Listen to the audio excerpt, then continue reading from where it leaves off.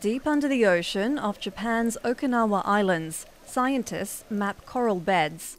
They're part of the 100 Islands program, charting and assessing the health of coral all over the world. Swimming back and forth along the reef, a scientist holds a camera to collect images of the entire plot. This is the result. This is a virtual reality. This is a reef. It's a three-dimensional reconstruction of a reef.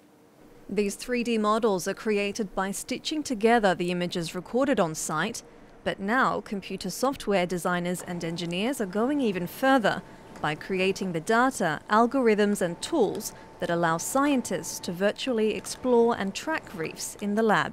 Something we work on a lot is virtual access, this idea of providing access to sites that are otherwise inaccessible or difficult to get to. Vid Petrovic says his work is only possible thanks to rapid development in the video game sector. We get to take advantage of the ridiculously powerful hardware that exists because of games, the little extra bits of benefit in terms of human interface devices and stuff like that have been developed. And there are also a lot of the software techniques, algorithmic techniques that are useful, but it turns out that we end up having to kind of change everything a little bit since the goal is slightly different. It means scientists are now able to measure the effects of coral bleaching as pollution and rising temperatures put the reef ecosystems at risk.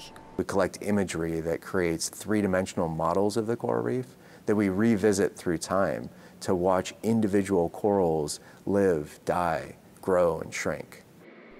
The 100 Island Challenge hopes to raise awareness about the importance of coral reefs. More than 500 million people depend on the diverse ecosystems for food and services.